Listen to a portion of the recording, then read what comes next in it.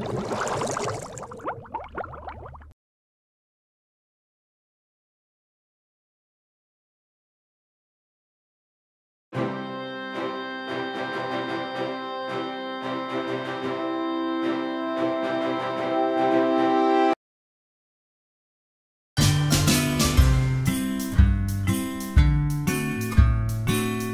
what's up guys, Mikey here. Christmas is among us. The time of year all about presents, decorations, and getting together to celebrate with the people you love the most. It's also about finding the Krabby Patty's secret formula to send to Plankton to get Plankton's holiday hits. I've been scouring Amazon for it, and I will find it one of these days. But if I find it and get scammed, oh boy. The holidays are an awesome time of year with snow, presents, and the lights all around town, and something that gets everybody in the mood for the holidays are the Christmas songs that play on the radio. There are some awesome holiday songs, and everybody has their favorite, but who better to get people hyped up with holiday songs than an anemone? Back in the early to mid 2000s, starting in 2002 during the Christmas season, there were these shorts on Nickelodeon called Merry Nickmas. They were shorts that were Nickelodeon's way of celebrating the holidays. These shorts lasted roughly 30 to 60 seconds and only aired during December.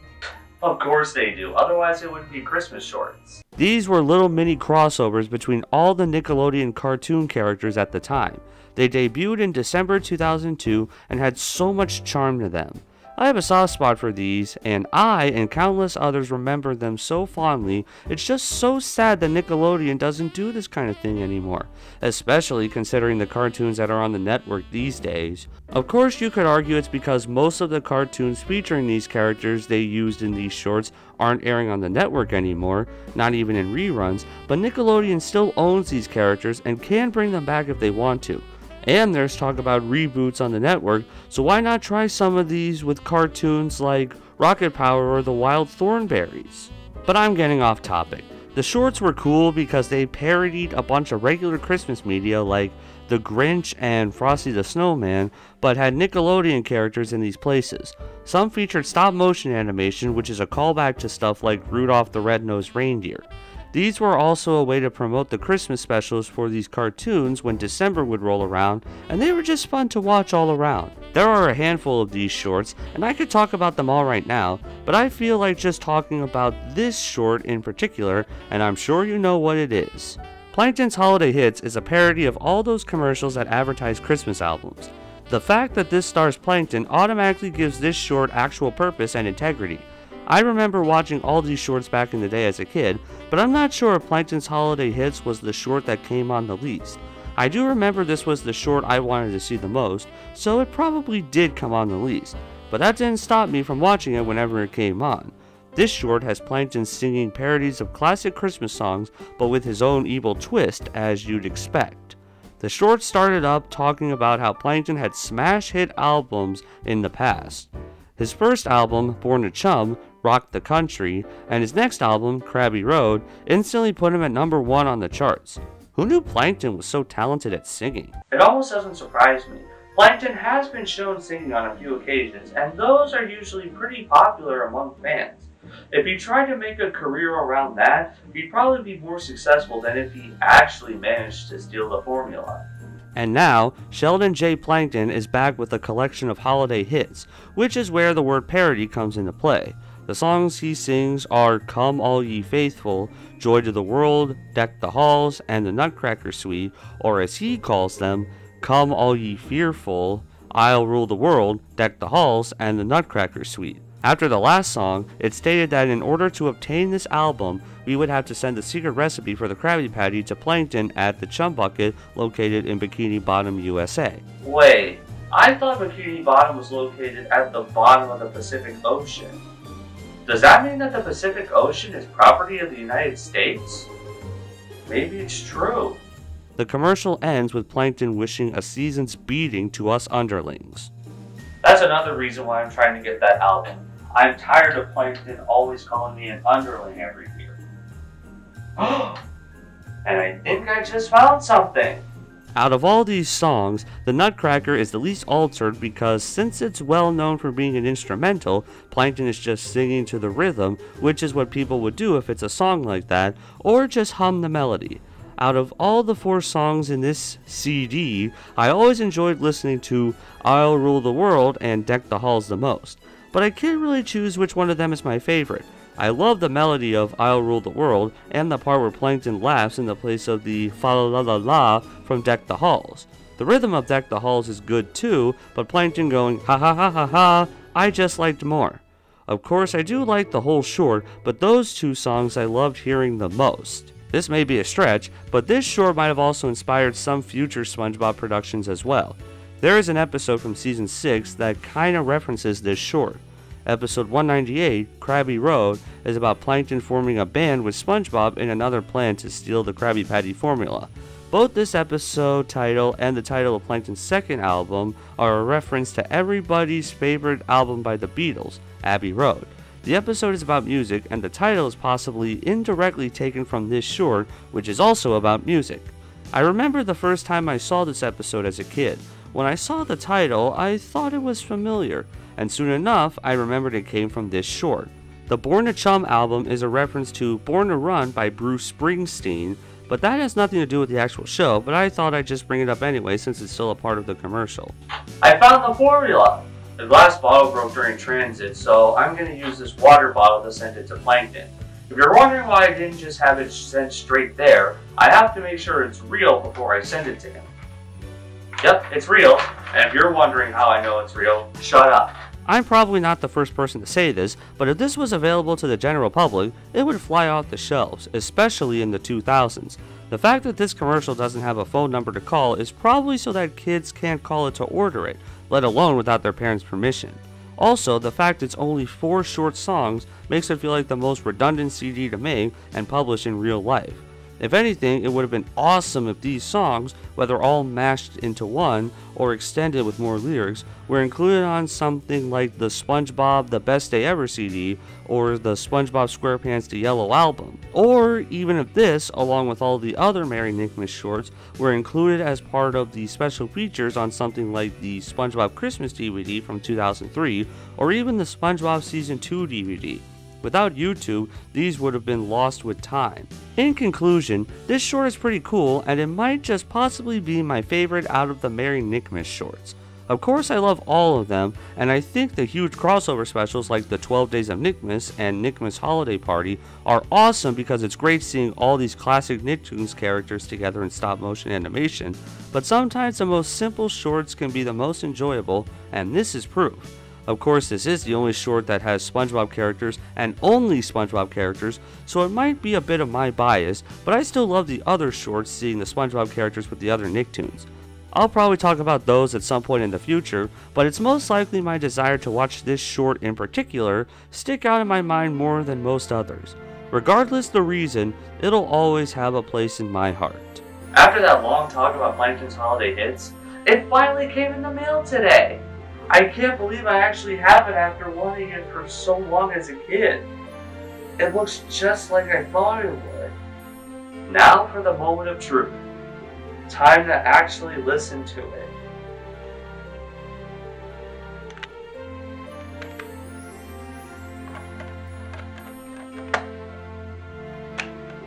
I listened to it, and it turns out whoever sent me this pranked me so hard.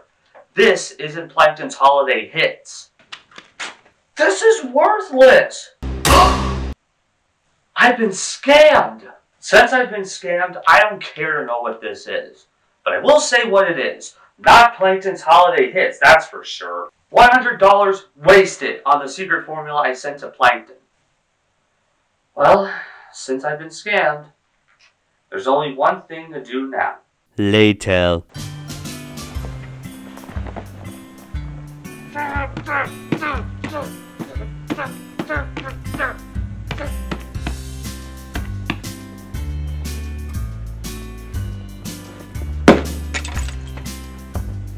That's what you get for scamming me.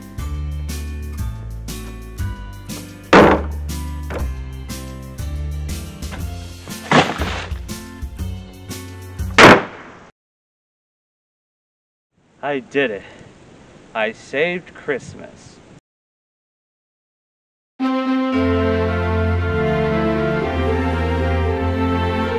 Hey, what's up guys? Mikey here. It's that time of year again, December. And that means winter is coming, a close second to Christmas. The best time of year because of Santa Claus breaking and entering and leaving presents for everybody. But winter lasts through the end of December and into January. And you can't have winter without snow! The holiday season is here and it's time to be excited. Everybody says their year has been mediocre, but the Christmas season instantly puts everybody in a good mood. Everything about this time of year is just pure joy, and while everybody does things like decorating and listening to Christmas music, everybody always has some kind of thing that's just special to them during the holidays. For me personally, I always loved seeing the first snowfall of the year. I just thought the snow looked beautiful, and I loved playing in snow as a kid. Also, there was a chance for snow days to occur. That doesn't happen in the summer. But unfortunately, in my neck of the woods, I hate to admit this, but I don't get a lot of white Christmases. I have had a few, don't get me wrong, but most of the time, if it does snow, it would just rain almost every Christmas Eve and the snow would be gone. And it's a true shame because everybody knows you can't spell Christmas without W-H-I-T-E. So for me, if I saw snow on Christmas morning, it just felt that much more special. Yeah, that's why I love snow so much. But since it looks like I might not get a white Christmas this year, I might as well talk about something else to get my mind off of it. Christmas is approaching fast and I don't have much time, so you know what that means. It's time to talk about Merry Nickmas again. For those who are unfamiliar, Merry Nickmas was a series of 30 to 60 second shorts that Nickelodeon would run during commercial breaks in December. They were mini crossovers between the characters of classic Nickelodeon cartoons like the Rugrats, Rocket Power, the Wild Thornberrys, Jimmy Neutron, SpongeBob, and the Fairly OddParents, just to name a few. These were always done as a way to advertise premieres or reruns of these shows' Christmas specials. They were shown to the public for the first time in December 2002 and were just so charming to watch. No matter how many times I say it, looking back at the good old days makes this decade seem like everybody likes the bad stuff these days. That aren't video games, of course. Last time, we took a look at Plankton's holiday hits. This short was about Plankton singing parodies of classic Christmas songs, and this in itself was a parody of real-life artists promoting their own real-life Christmas albums. That was the only short that had SpongeBob characters, but my favorite part of that short was Plankton singing. This time, we'll be talking about Patrick the Snowman. This short features more than just SpongeBob characters. It also features Nigel Thornberry from the Wild Thornberrys, and Jimmy and Carl Sheen, Cindy, Libby, and Goddard from the Adventures of Jimmy Neutron, Boy Genius. This short is an obvious parody of Frosty the Snowman, the Christmas specials where a snowman comes alive after a hat is placed on its head. There were a few more specials about this, as well as multiple songs from several artists based on this special. Obviously, I knew about Frosty the Snowman as a kid, way before I saw this short on TV for the first time. As for Plankton's holiday hits, I never saw any advertisement for Christmas albums on TV in real life. After I was scanned last Christmas, I think I'll be sticking to listening to Christmas music on the radio and maybe my phone from now on. That way I won't get scammed. As for Patrick the Snowman, not only do I remember seeing this as a kid, this was the short I remember seeing the most on TV. Out of all 6 Merry Nickmas shorts, Patrick the Snowman was the short that I recall being on TV the most, so I'd argue I have more memories from that short than most others. Unlike Plankton's holiday hits, this short has 2 different versions. There was a short version that was 30 seconds long, and a longer version that lasted 90 seconds. Unfortunately, the version of those 2 that was on TV more often was the short 30-second version. That was always disappointing because almost nothing happens in the short version aside from Jimmy and his friends bringing Patrick to life. But in order to explain the differences between the 2 versions, we have to go through them both and explain why the short version was not nearly as fun to watch as the long version. And let's get the short version out of the way first. The short started up with Nigel Thornberry narrating this tale of the first winter arriving early this year. Jimmy and his friends build a snowman that looks just like Patrick's star. Jimmy puts on his newest invention, the Spoofinator 4000, which brings Patrick to life. The kids are surprised by Patrick coming to life, they chase him down, and that's it. That's how I react whenever I see the short version. The short version was only 30 seconds long, and it ends by cutting out most of the story the short is supposed to have. Now for the longer version. It starts up the same way as the short version. After Patrick is brought to life, this time the kids cheer and start to have fun with him. However, Patrick started to overstay his welcome after a minute. As he always does. The end of winter was a long way away, so they had to come up with a way to get rid of him. Jimmy planned on creating a wormhole to propel him into the distant future. Cindy suggested melting him, but the others didn't agree. I don't know if that would have worked. I've never seen a starfish melt before. They decided to send him into the future. 70 years later, the kids were in the Retroville Retirement Community Home where they encountered Patrick again. Patrick then pokes Nigel Thornberry, who is now a skeleton, and that was the end of the short. See? I told you the short version was bad. The longer version was so much more entertaining to watch. Personally, I never understood why the shorter version had to exist. There was nothing particularly memorable about it compared to the 90-second version. I don't know about you, but I never knew anybody who actually liked the 30-second version more than the 90-second one. So I think it's obvious that nobody saw the short version and said, "Yes, the bad version of Patrick the Snowman." The longer version had more going on, and Patrick annoying the Jimmy Neutron characters was funny. I really liked the part where Patrick was saying, "Poke, poke, poke," while poking Carl with a stick. I always thought it was funny, and that was one of the biggest reasons why I always wanted to see the long version and never really liked the short version. Besides, since Patrick wore Libby's dress and poked Nigel Thornberry's skeleton, just goes to show that the shorter version was unnecessary. Whenever watching either of the shorts, you can't tell which version is playing until after Patrick is brought to life. If it's the long version, not only are the Jimmy Neutron characters happy at this point, but so am I. If it's the short version, it's a shot of Cindy, and the kids scream and chase after Patrick. Patrick's face right here pretty much describes me whenever I find out the version I was watching was the short version. However, I did recently discover the critical difference between the long and short versions that come up at the beginning. At the start of the good version, Nigel Thornberry slips and falls in the snow, while in the bad version, he doesn't. Apparently, that's the way to denote the long and short versions at the very beginning.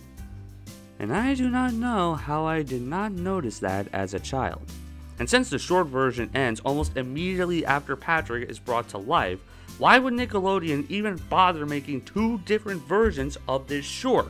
It would really be better if they made one or the other. And the version they should have made obviously should have been the 90-second version.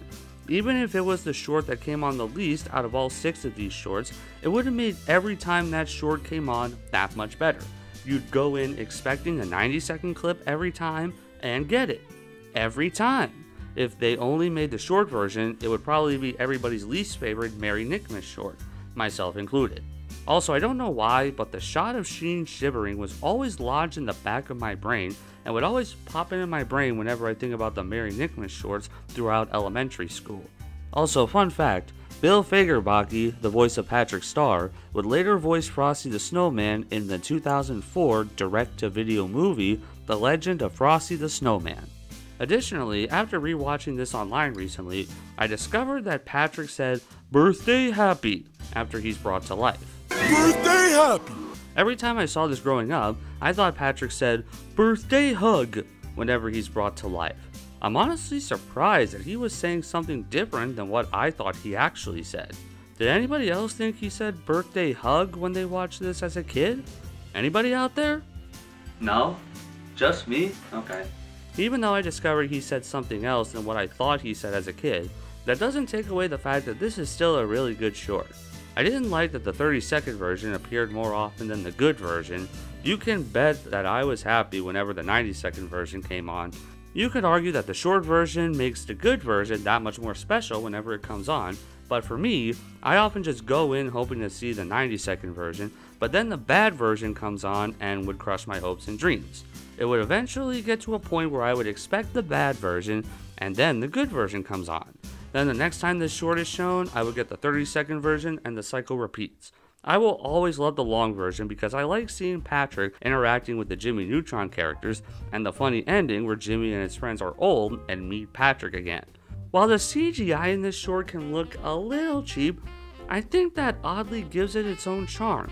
It's hard to describe, but I do think it's a neat quirk and does kind of make it stand out compared to most, if not all, of the other shorts. It may not be as big a crossover short as something like The 12 Days of Nickmas, but that's not a bad thing. It's another thing that makes this as good as it is. Not everything needs to be a massive crossover like The 12 Days of Nickmas, and not everything has to be just one character from one show like Plankton's Holiday Hits. There's not a whole lot else to this short, but I think that's okay. I really like it because I like Jimmy Neutron and Patrick Star, and it's cool seeing these characters interact. Even though I hated when the bad version would come on instead of the good version, that doesn't take anything away from how much I always enjoyed watching the good version. It's cute and charming, and I love all the characters in this. I don't think I'd say it's my absolute favorite of the Merry Nickmas shorts, especially since they're all good, but I still have some great memories, and it will always be charming to watch again. The good version, that is. Well, that was a nice talk. I like SpongeBob characters and Jimmy Neutron characters, so that was a good short. And we're closer to Christmas now too, so I'm gonna go outside and see if there's any snow now.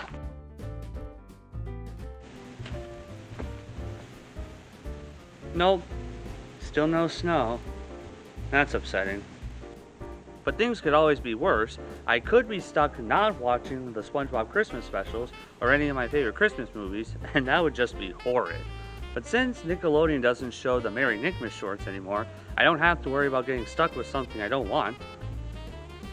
Except if I buy a pair of earbuds where the headphone port will not fit in the headphone jack of my current iPhone.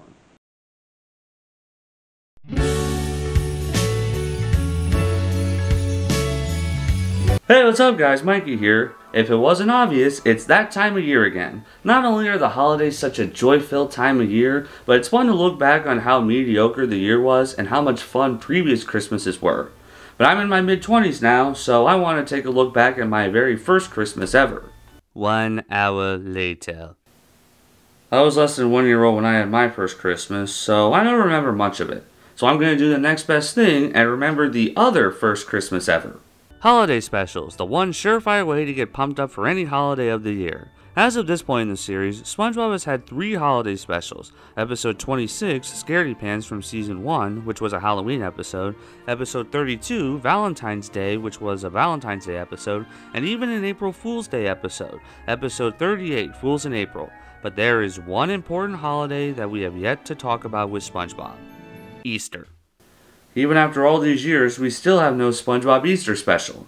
But we're not here to talk about the day Jesus Christ rose, we're here to talk about the day he was born. Christmas Who is the episode where SpongeBob learns about the holiday of Christmas and wants to bring it to the city of Bikini Bottom, much to Squidward's dismay.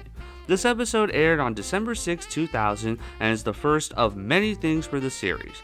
It's the first 22-minute episode of the series, the first Christmas-themed episode of the series, the first appearance of Patchy the Pirate and Potty the Parrot, the first episode to have an alternate theme song, and of course, the first episode with a question mark in the title. For almost every episode that aired up to this point, they have been 11 minutes long, and 2 of those episodes take up a half-hour time slot, whereas this episode is roughly twice the length of a normal episode, and this would be the only episode airing during that half-hour time slot. And these kinds of episodes would show up almost every season for the rest of the series. Patchy the Pirate and Potty the Parrot are some of the most notable secondary characters, and they would only show up during some of the 22-minute episodes, the hour-long TV movies, and a couple other occasions. Patchy the Pirate and Potty the Parrot make their debut appearances in this episode. Patchy the Pirate is played by Tom Kenny, the voice of SpongeBob and Gary, and Potty the Parrot is a parrot string puppet who, in seasons 2 and 3, is voiced by SpongeBob creator Steven Hillenburg. Patchy is a stereotypical pirate and is the self-proclaimed president of the SpongeBob SquarePants fan club, as he claims he is SpongeBob's biggest fan. What? Potty is a sassy parrot sidekick of Patchy. Despite being a live-action portion of the episode, these segments also feel very cartoony. The Patchy segments were created because Steven Hillenburg and the crew thought about how they can make an episode 22 minutes long. Patchy the Pirate was made as an homage to children's TV hosts from low-budget local access channels, and... Merry Christmas! That's right, Potty! It is Christmas. You can tell they were catered to children. The Patchy segments take place in Encino, California, and they would relate to whatever the actual SpongeBob portion of the episode would be about. In this case, the Patchy segments are about getting ready for Christmas, and Patchy talks about the first Christmas ever celebrated in Bikini Bottom. The Patchy segments don't really add anything to the cartoon as a whole, and are more considered a separate portion of the episode altogether. Patchy does show up less and less as the series goes on, but he does appear in every 22-minute episode in seasons 2 and 3. As for this being the first Christmas episode in the series, there are only 3 official Christmas specials in the show as of 2022. This episode, episode 335, It's a SpongeBob Christmas from season 8, and episode 518, SpongeBob's Road to Christmas from season 13. Nickelodeon counts episode 453, Goons on the Moon from season 11 as a Christmas episode because Santa appears in the final third of the episode, and that's how they advertised it, but I don't think of it as a Christmas special. For the theme song in this episode, Penny the Pirate has a wreath on him, and the song is sung by a ladies' chorus as opposed to Penny the Pirate and the children that usually sing it, and this image appears at the end of the theme song. As for the question mark in this episode's title card, Christmas who? Yup. As this is the first Christmas episode and the first of everything else I just mentioned, it must have a lot to live up to. So let's watch this episode and see how well it holds up. So the first thing we see is Penny the Pirate with a wreath signifying it's a Christmas episode.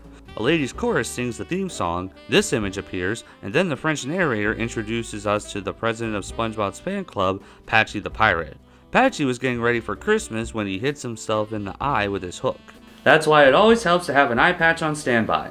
His parrot Potty appears and says Merry Christmas. Patchy then shows what SpongeBob and Patrick are doing to get ready for Santa Claus. Patchy is making cookie dough, which Potty wants to eat, but Patchy was refusing to let him.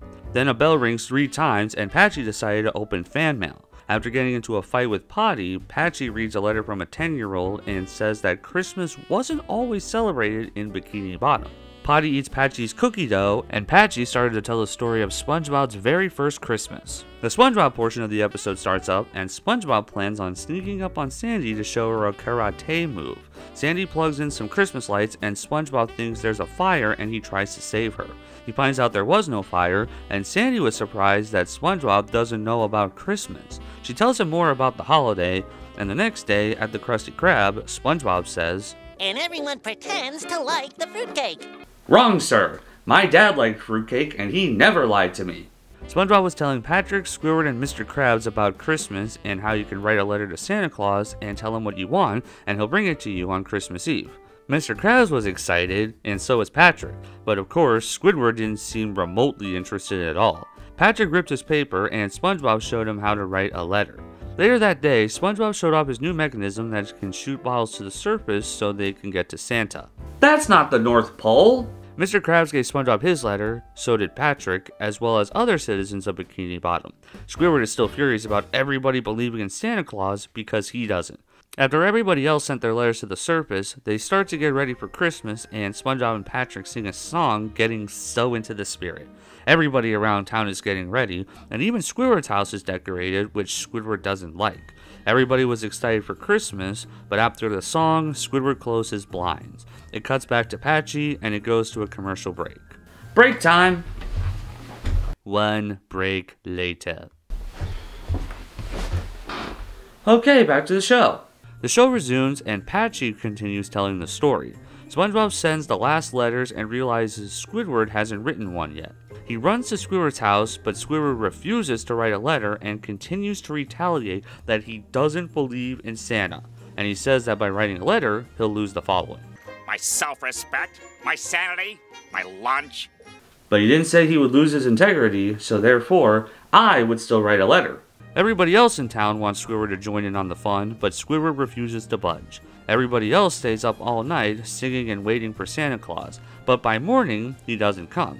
They all get mad at SpongeBob and leave. SpongeBob and Patrick thinks he's running late by stopping for something to eat because fat guys get hungry. Patrick's living proof of that. More time goes by, and Santa still doesn't show up, and Patrick leaves, disappointed. And so does a Sandman. Squidward wakes up and starts teasing SpongeBob. He takes a picture of him and starts teasing him about Christmas. SpongeBob started to get sad, but he gave Squidward a present because he didn't want Squidward to feel left out on the celebration. Squidward opens the present and finds out that it's a clarinet made out of driftwood and can play Dance of the Sugar Plums. Squidward was absolutely touched by the present, but also feels like a donkey because of how he treated SpongeBob just because he was trying to spread a little joy. SpongeBob started to take the decorations down when Squidward showed up dressed as Santa Claus. Squidward fell off the roof and SpongeBob was in absolute shock to see Santa, and fainted, not realizing it was Squidward. Man, I wish I could have acted like that when my parents took me to see Santa when I was young. SpongeBob was so happy to see Santa, but asked a few questions about his image, and Squidward came up with excuses for them. SpongeBob thanked Santa for bringing Christmas to Bikini Bottom, and Squidward said SpongeBob did that. And SpongeBob was so overjoyed, he fainted and Gary took him home.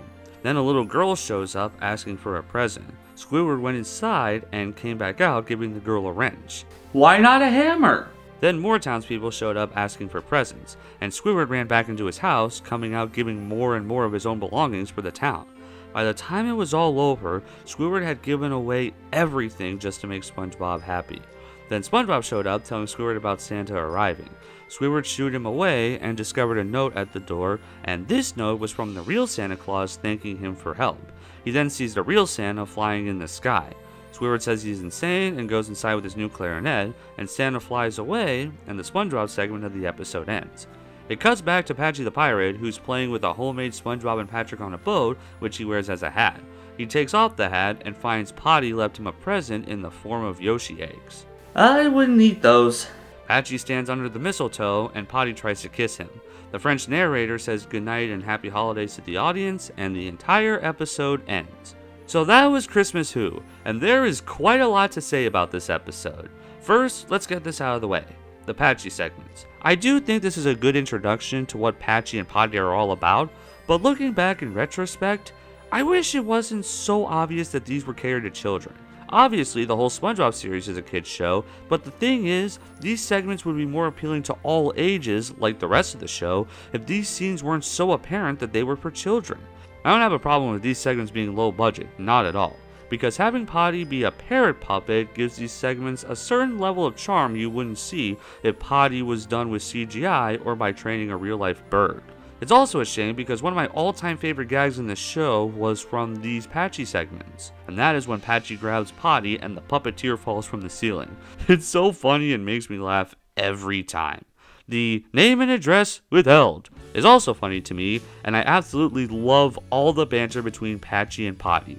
I think the banter is what makes these segments for everybody, and Tom Kenny does an amazing job playing Patchy. These segments are kinda skippable though, and don't really add anything to the cartoon. And that would be fine if Patchy didn't feel like he was talking down to kids sometimes. I know that's what the crew was going for with these segments, and for that, I commend them. But in my opinion, they would be a little better for everybody if they didn't feel like they were so catered to children. If it wasn't for the charm of the Potty string puppet, the hilarious banter between him and Patchy, and some good gags every so often, there would be nothing memorable about these segments. Now with that out of the way, let's talk about the SpongeBob part of the episode. I love so much about this part of the special. I love how Patrick keeps ripping his paper and uses a ripped up piece of paper for his letter for Santa, and how he keeps saying Santa's actions are like a genie. Just like a genie! Well, he's not wrong. It's so great seeing all the characters in Bikini Bottom in the Christmas spirit. I like how SpongeBob immediately tries to save Sandy when he thinks there's a fire, and how fed up with SpongeBob she looks when he gets her wet. The actions Sandy does when talking about Christmas are funny. However, this is something I always found kind of off. After Sandy tells SpongeBob about Christmas, she just doesn't appear at all throughout the rest of the episode, not even in the second half, and I never understood that. Since she's the only one in Bikini Bottom who knew about Christmas at this point in time, you'd think she would show up at least once to reinforce what SpongeBob is saying about Christmas. I guess maybe she doesn't show up because SpongeBob would be the one to get blamed for when Santa doesn't show up, so Squidward would make it up to him, but I'm not sure. It is kind of nitpicking, so whatever. Speaking of Squidward, he is astounding in this episode. He starts off being a Scrooge and not wanting to get in the Christmas spirit and saying Santa doesn't exist. When it seems he's right, he rubs it in SpongeBob's face, and then he's so happy by the gifts SpongeBob gives him, he feels instant remorse for what he's done and tries to make it up to SpongeBob.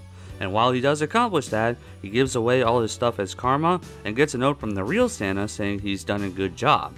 I love Squidward so much in this episode. I remember once my dad said he kinda didn't like Squidward because he was a little too nice here, but that's the point. It's the holidays, and he's had a change of heart after getting a present from SpongeBob. He's supposed to have a turnaround, Dad! That's basically the other point of this episode, and a lot of other Christmas specials. And that's a good segue to our next point of interest, the episode's premise. Something I always loved was how this episode, and the other official SpongeBob Christmas specials for that matter, never felt like they were parodying anything. They always felt like their own thing, and that's awesome.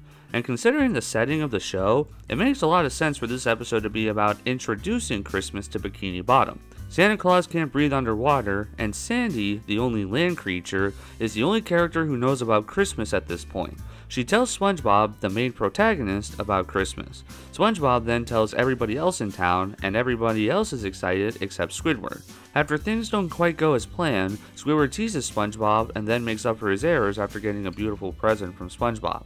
And since Christmas is new to Bikini Bottom in this episode, everything else also makes sense. Since Santa only comes when people are sleeping, that's why he didn't come to Bikini Bottom, because everybody was awake except Squidward. And because they were new to Christmas, this was probably something that SpongeBob either forgot about, that Sandy never actually explained to him, or was just too excited to sleep and wanted to stay awake to meet Santa. Because it's SpongeBob, why wouldn't he want to meet Santa on his first visit to Bikini Bottom? And with Christmas being well established in this episode, it appears or is mentioned a few times in the series in the future. Santa Claus is also really funny by just how he's constantly laughing in this episode, and of course, we can't forget the song. The song in this episode is amazing. It's so catchy and all the sequences are beautifully animated. It flows so well, and it's fun seeing everybody get in the spirit by singing the song. And the high notes Mr. Krabs sings at the end are hilarious. This has always been one of my go-to Christmas songs whenever the holiday season comes around. Sometimes I'd pop this episode in the DVD player just to listen to the song. This song is better than new songs coming out in the 2020s. Have you ever heard new songs coming out in 2022? I have, and thank God my grandpa hasn't. Last but not least, let's go over some fun facts about this episode. When Patchy is playing with the boat and talks about Christmas Island, Ahoy, Patrick! It's Christmas Island! This painting shows Bikini Atoll with Christmas decorations. Christmas Island is a real place in real life, located many kilometers off the northwest coast of Australia. When the puppeteer falls from the ceiling after Patchy grabs Potty, it's actually a mannequin and not an actual human being. And that definitely makes sense. The audio commentary from the Season 2 DVD states that the cookie dough Patchy made is actually mashed potatoes. Santa Claus at the very end of the SpongeBob segment is played by Mike Bell, who also played this fisherman in the SpongeBob SquarePants movie. And during the song, when Mr. Krabs sings high notes at the end, Mr. Krabs' usual voice actor, Clancy Brown, does not sing those notes. Instead, D. Bradley Baker, who voices Bubble Bass, sang those notes. This episode is an instant classic. It introduces a lot of cool staples for the series going forward, like 22-minute episodes and Patchy the Pirate, and it does that very well. It also does exactly what a good, timeless Christmas special should do, getting people in the spirit while also being very rewatchable so it'll be just as fun to watch year after year. And man, has this episode aged well. This has always been one of my go-to holiday specials whenever Christmas is approaching. I would always watch it every year on Christmas Eve during the day, and Christmas Day at least once, whether before or after opening presents. This episode is the best Christmas Who episode the show has ever made. There is so much this episode does right, and that is one of the many reasons why this is one of, if not the best holiday special of the whole show, and one of the best episodes of the entire series. Christmas Who is an absolutely classic episode. It is nothing short of awesome, and it's a great Christmas episode to watch every year. The song is absolutely amazing, the characters are so strong, and it introduces the concept of Christmas to Bikini Bottom in an amazing way. Even if the Patchy segments are catered towards children, at least they can still be funny to watch, even if they don't add anything to the actual cartoon. And this episode is also the first of so many important things to the series, which just adds to its importance. It's a timeless episode that has aged pretty well, and is still great to watch to this day. But even after going through all that, I still can't remember my first Christmas ever. Even my mom doesn't remember it, so that's just going to make all Christmases in the future even harder to remember.